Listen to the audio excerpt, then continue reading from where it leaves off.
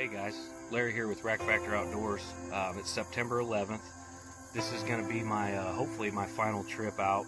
I'm going to do some preparations for the beginning of the season. I'm going to set up a couple new stands and move a few trail cameras around. Hopefully we can find some fresh scrapes to put them on. Also, I'm going to check out and see how my food plots are doing.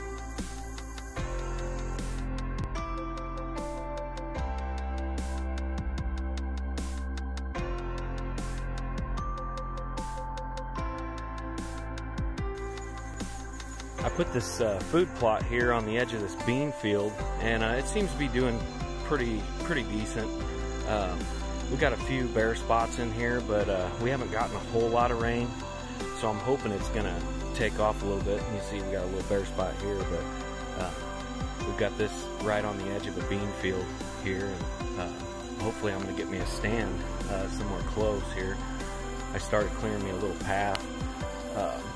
I think I'm going to try to get up in this tree right here and get me some shooting lanes cleared out, and hopefully this will be a good little stand. I've seen a lot of deer come through here, so.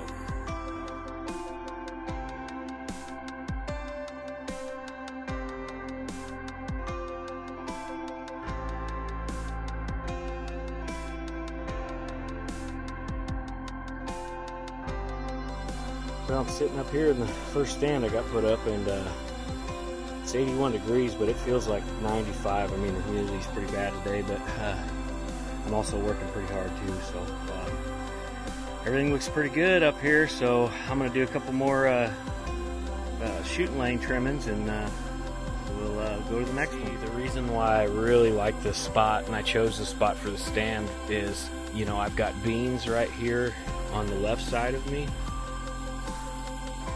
and it's got a nice little pinch point here, and then over here on the other side of me I've got corn.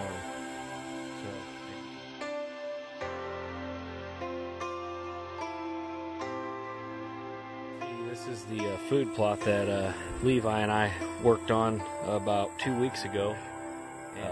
It's starting to pop up, it's sprouted, so I mean, we're doing good there. We got some bare spots, but as you can see, it's pretty dry yet. So, but we got some sprouts popping up, so I'd say a couple more weeks it ought to be pretty green. So I'm fairly happy with it. I'd like to see it a little bit greener by now, but it's moving along. I'm gonna walk back and check the back clover plot, and I've got an issue with my camera back there. The last picture I got was a deer right up in the camera, and I think it busted my antenna off. So we're gonna go back and see. I've got a spare antenna if that's the case, but I'm gonna walk back there and see. Well, if you watched our video labeled Food Plot Magic, turn a weed patch into a food plot in 3 hours, well, Levi was talking about this stand of clover that we had, and I mowed it down pretty short. That was about 2 weeks ago, and it's starting to grow back really nice. We got a lot of clover in here. Also over here, got a nice patch of clover in here, and I mean it's looking really good. I had it cut down about 3 inches before, and there's a lot of weeds in here, and as you can see now, lots of clover. So I think this is going to be really good.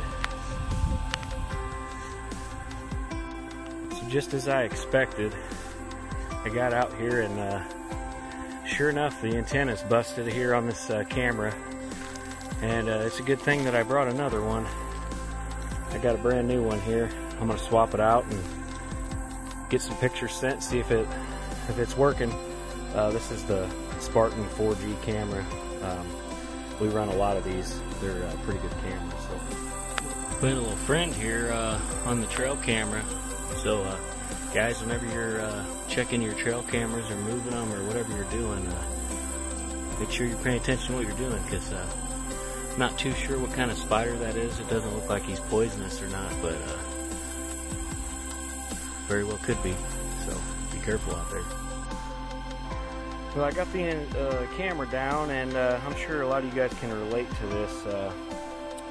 I ordered a 2-pack of antennas off of Amazon, and they were universal. But what I didn't pay attention to was that they make male or female, and as you can see, I need a male to adapt to this, and I've got the female, so I'm gonna have to get a different antenna. So for now, the nice thing about these cameras is they still take pictures. They just won't be sending them to my phone. So I'm gonna go ahead and get another antenna ordered. Hopefully I can get it on there in the next few days and get it back up and going again.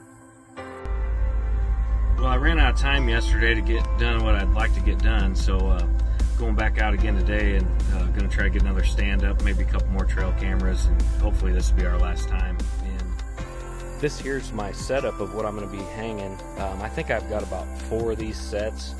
I've got 2 already up, so I'm going to put one on this little food plot here by this bean field. And these sticks here, they're just 20-foot climbing sticks. I believe they're Big Dog.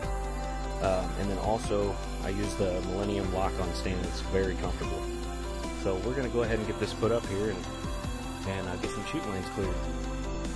Yeah, we got a run coming here, and it connects to that main run where we put our camera. And also goes down into the bottom. We got a lot of ridges coming around here. I think I'm going to put it on this tree in between these two because it's going to give us some cover. I think it's going to be a good spot.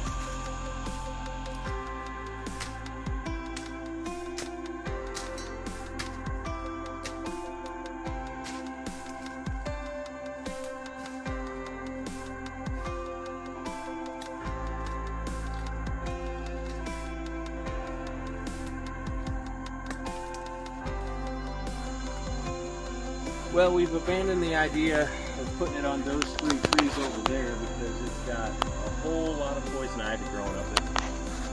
So we're going to come over this one. It's got a little bit of breakup towards the top.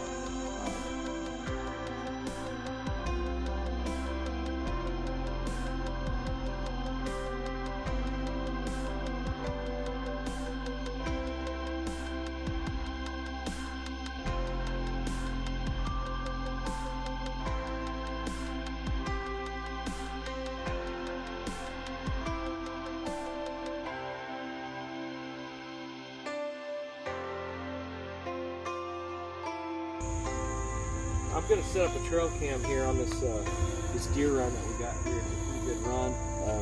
We haven't ever hunted this area, so we're going to put a camera here and see what's moving through here. I'm going to clear this area up a little bit and get this camera mounted and see what kind of deer comes through.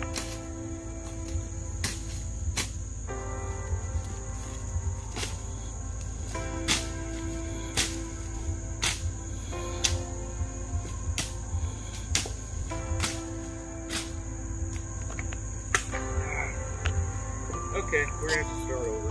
The strap broke on my trail camera, so I went back to the truck and I found a piece of electrical wire. We're gonna make it work.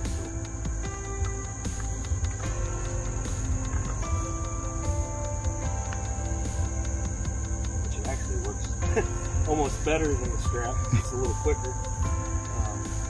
And then I need to get this pointed down so we can get some good.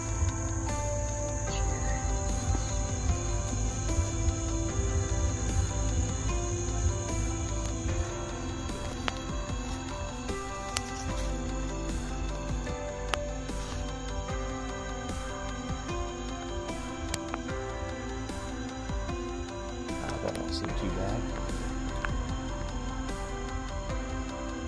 I think that'll work just fine.